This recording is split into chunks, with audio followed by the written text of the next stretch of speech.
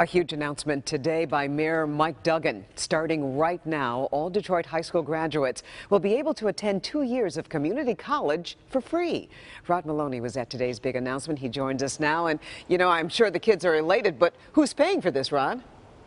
Well, right now the program, which is underway, is paid for by foundation money, but the city intends to use a lot of property tax money going forward. Now you're wondering, what does it cost for community college for 2 years? Well, that number is $6,000. And this is going to be paid for any kid who can qualify. This program's born out of 8-year-old legislation allowing for private money to fund public school scholarships. And after 2 years, the local community can join in. 2 years ago, Ashley Francis attended Oakland Community College to learn to become a medical technician. It has been a stress relief on my shoulders. The fact that I don't have to get into any loans, any debt. I don't have to worry about paying out of pocket. It has been a great experience. She's now headed to Grand Valley State University.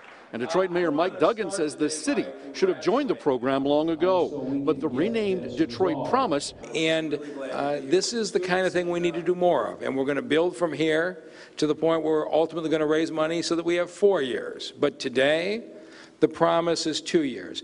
One of the reasons to do this is to help repopulate Detroit's schools and its neighborhoods. Now, for every for sale sign poked into a lawn comes with a 2-year college education, a nice selling point.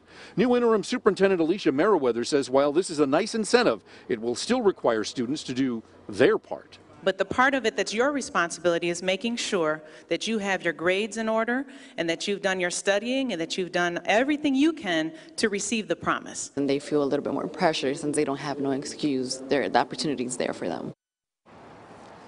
Now, the students do have a lot that they need to do. They need to keep their grades up. They need to apply for financial aid, and anything above whatever financial aid they get is what actually gets paid for by the program. And it's one of those things where if the kids now want it, here's their opportunity. Back to you. Now, we know there are always deadlines, Rod, for parents who want to get their children into the Promise program this year. Is there a deadline? Well, first and foremost, if a parent wants to do this right now, they have to get in by June 30th, what's the FAFSA, the financial aid program. Right. And that's got to get done and in. If you don't get that, you don't qualify for this year. All right.